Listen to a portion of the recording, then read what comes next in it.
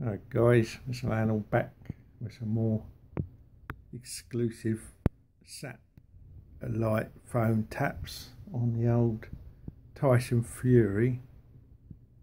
Apparently got intercepted by my FBI, CIA, MI5 agents who work with me. The King of Saudi Arabia rung up Tyson Fury and says, I'll try and remember the conversation. I think we should have typed it out, printed it out. But basically, if you don't work, if you don't follow through your contract, you won't ever work in the Middle East again. Not with WWE and all these lot. And you'll never box in Saudi Arabia again either. So you better go through and not do the trilogy Wilder yet.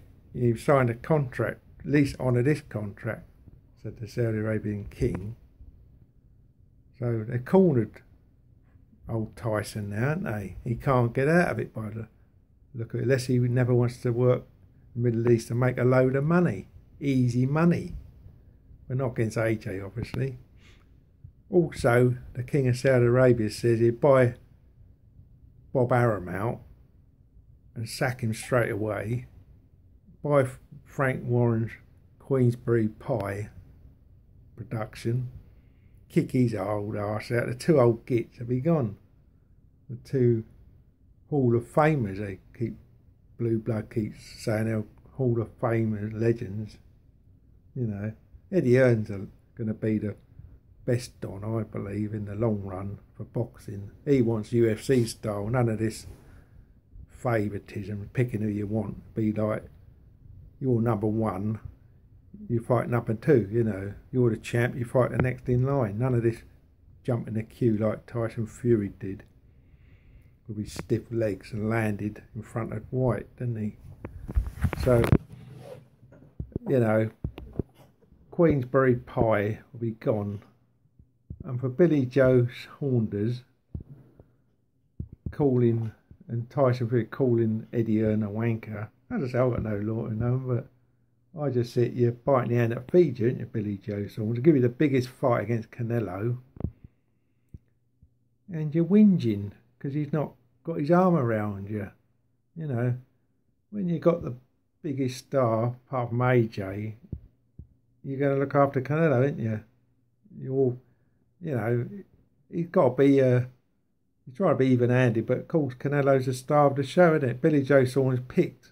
You know what I mean? If it's a Billy Joe Saunders show, you'll pick Canelo, you'll be the main man, ain't you? So learn to be the B-side, because you're going to get your arse knocked out, I believe.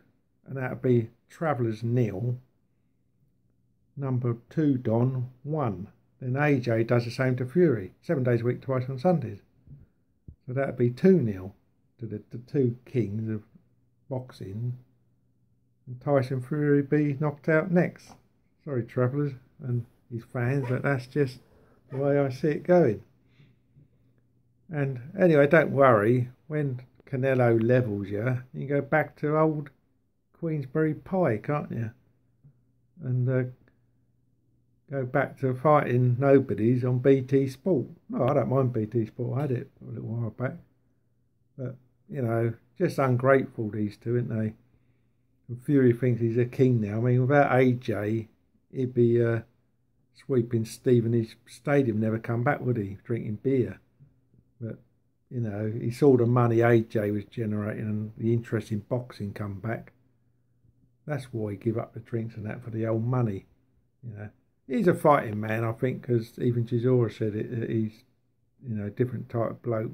Fought from a baby, didn't he? Fighting over Farley Rusks.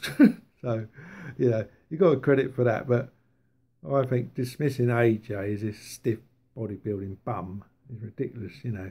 He's stiff, old AJ, you big ugly shithouse. I'm going to do you in 3 rounds. Easy work. Kronk style. And retire. Or try to. If not, I'll quit on the stall. So Fury's, obviously we know what's going to happen now. He's going to quit on his stall. As I said, he's a quitter. Not like AJ, gets off the deck, no matter what round it is, he's in there till the end, you know. Fury would blow himself out and realise AJ's not going nowhere, then he'd quit on the stall. The old tail would fly over the top rope, and that'd be the end of him, wouldn't it? In my book. So we'll let it still play out. But, you know, Fury's been going to be exposed for a braggart. You know, like Wilder was the same boat before Fury humbled him. So when Fury leaves, AJ's going to give me shirt, be humble, and then he'll be fully baptised, won't he? There we go. Catch you later. Cheers, right.